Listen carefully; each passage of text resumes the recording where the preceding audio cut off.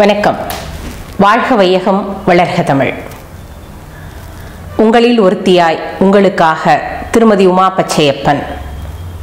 ஆலயம் அப்படிங்கிற இந்த தொடர் எபிசோடில் இன்னைக்கு நாம் பார்க்க போகிற எபிசோட் பிள்ளையாரை பற்றி, பிள்ளையாருக்கான தனித்தன்மைகள், கோவில்கள், எப்படி வழிபடணும், என்னெல்லாம் கொண்டு போகணும் அப்படிங்கிறத பற்றி இந்த எபிசோடில் நாம் பார்க்க போகிறோம்.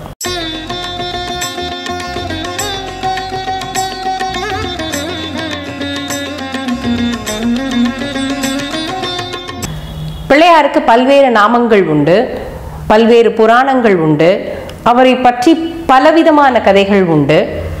இதில் பிள்ளையார் அப்படின்னு சொன்ன உடனே நமக்கு பட்டணி ஞாபகத்துக்கு வர்ற ஒரு கோவில் பிள்ளையார்பட்டி. அடுத்ததாக உச்சி பிள்ளையார் கோவில். இது ரெண்டையும் நம்ம தமிழகத்தில் ரொம்ப பெரிய அளவில் கொண்டாடுறோம். அது போக பெரிய அளவிலான கொழுக்கட்டை நைவேத்தியம் செய்கிற ஒரு கோவில் அப்படின்னு பார்த்தா மதுரை பிள்ளையாரை சொல்லுவோம். மதுரை மீனாட்சி அம்மன் கோவிலில் இருக்கிற பிள்ளையாரை சொல்லுவோம்.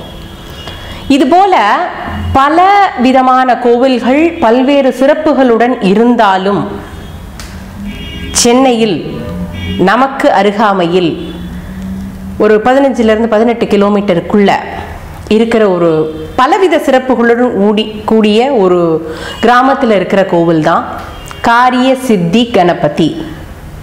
இந்த கோவில் எங்கே இருக்குது?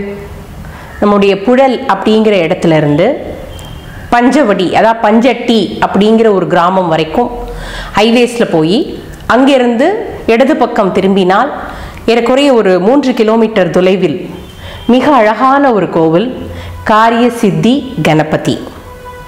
இந்த கோவிலுக்கு என்ன சிறப்பு? அதுக்கு போகிறதுக்கு முன்னாடி பிள்ளையாரை நாம மாத்திரம் கும்பிடல. நம்ம பிள்ளையாருக்கு விநாயக சதுர்த்தி அப்படின்னு ஒரு நாளை நம்ம ரொம்ப விசேஷமாக மண்ணில் பிடிச்ச பிள்ளையாரை வீட்டில் வச்சு கொண்டாடுவோம்.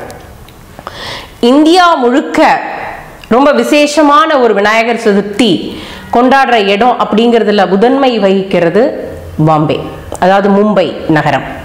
அங்கே இருக்கிற சித்தி விநாயக், அதாவது எப்பேற்பட்ட செயலையும் எந்த விதமான காரியத்தையும் நமக்கு சித்தி செய்து கொடுக்கிற ஒரு கணபதி அப்படிங்கிறவர் தான் சித்தி விநாயக் அப்படின்னு சொல்லி வட இந்தியர்கள் கொண்டாடுறாங்க.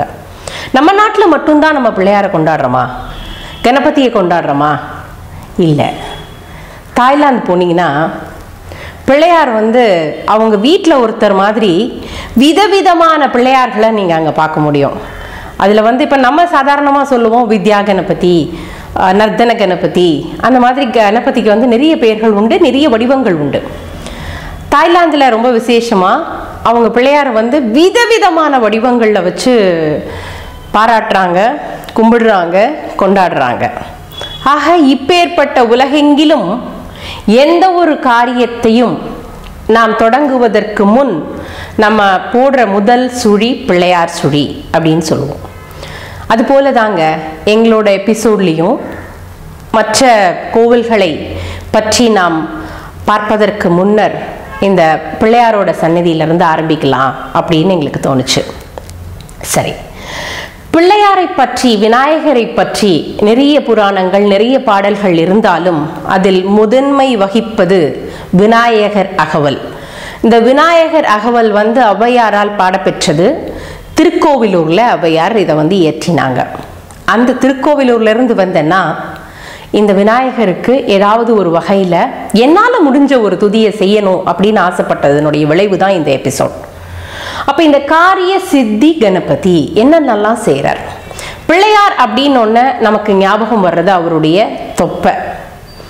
இந்த தொப்பை இல்லாத ஒரு ஆச்சாரியனாக தாமரை மலர் மீது அமர்ந்து கொண்டு நாகப்பாம்பை தன்னுடைய பூநூலாக தரித்து கொண்டு ஒரு ஆசிரியர், அதாவது வித்தையை சொல்லிக் கொடுக்கக்கூடிய ஒரு ஆசிரியர் என்கிற வடிவத்தில் மிக மிக அழகான ஒரு பிள்ளையாராக அமர்ந்திருக்கிறார் இந்த நத்தம் கிராமத்தில். ஆக இந்த பிள்ளையாரை வணங்கும் முறை ஒரு 2 தேங்காய் கொண்டு போகணும். 16 முறை நீங்கள் எந்த செயலை தொடங்கணும் அப்படின்னு நினைக்கிறீங்களோ, இல்லை உங்களுடைய வாழ்க்கையில் ரொம்ப நாளாக எந்த ஒரு செயல் நடக்காமல் இருக்க அதுக்கான தடைகள் விலகணும் அப்படின்னு நினைக்கிறீங்களோ அந்த செயலை மனதார பிரார்த்தனை செய்துவிட்டு ஒரு தேங்காயை பிள்ளையாரிடம் வைத்து இன்னொரு தேங்காயை உங்களுடைய கைகளில் ஏந்தி 16 முறை வலம் வந்து அந்த பிள்ளையாருக்கு முன்னாடி அந்த தேங்காயை சிதற தேங்காயா உடைச்சா எந்த விதமான தடங்களும் நீங்கி அந்த செயல் வெற்றிகரமாக நடக்கும் என்பது அந்த கோவிலினுடைய சன்னதியில வீற்றிருக்கிற பிள்ளையார் மீது மக்கள் வைத்திருக்கும் நம்பிக்கை. ஆக சென்னை வாசிகள் என்ன பண்ணலாம், இங்கேருந்து என்னால் பிள்ளையார்பட்டி போக முடியல, உச்சி பிள்ளையார் கோவில் போக முடியல, ரொம்ப தூரமாக இருக்குது, இல்லை வேலைகள் இருக்குது அப்படின்னு நினைக்கிறவங்க இங்கேருந்து பக்கத்தில் இருக்கிற 15-18 கிலோமீட்டருக்கு நடுவில் இருக்கிற இந்த நத்தம் காரிய சித்தி கணபதி கோவிலை சென்று தரிசனம் செய்து பாலும் தெளிதேனும் பாகும் பருப்பும் இவை 4ம் கலந்து உனக்கு நான் தருவேன் கோலஞ்சை துங்கக் கரிமுகத்து தூமணியே நீ எனக்கு சங்கத் தமிழ் 3 தருவாய் அப்படின்னு வேண்டி நம்ம குழந்தைங்க, நம்ம குடும்பம், இந்த நாடு அனைத்தும் வலம் பெற வேண்டிக் கொள்வோம் என்று உங்களிடம் மனதார கேட்டுக்கொண்டு இந்த பயணங்கள் தொடரும் என்று சொல்லி இந்த எபிசோட் இது மாதிரி நம்ம நிறைய எபிசோட் உங்களுக்கு கொடுக்குறோம். இந்த எபிசோட்லலாம் உங்களுக்கு என்னென்ன விஷயங்கள் பிடிச்சிருக்கு, இல்லை என்னென்ன இம்ப்ரூவ் பண்ணணும், இல்லை நீங்கள் எந்த விஷயத்த பகிர்ந்துக்கணும் அப்படிங்கிறத எங்களுக்கு தெரியப்படுத்துங்க. ஒவ்வொரு எபிசோடையும் நீங்கள் பார்க்கும்போது அதை கமெண்ட் பண்ணுங்கள், ஷேர் பண்ணுங்கள். உங்களுக்கு தெரிஞ்சவங்களுக்கு இந்த நல்ல விஷயம் போய் சேரணும் அப்படின்னு சந்தோஷப்பட்டீங்கன்னா இந்த எபிசோடை ஷேர் பண்ணுங்கள், லைக் பண்ணுங்கள், சப்ஸ்கிரைப் பண்ணுங்கள். பயணங்கள் தொடரும். வணக்கம்.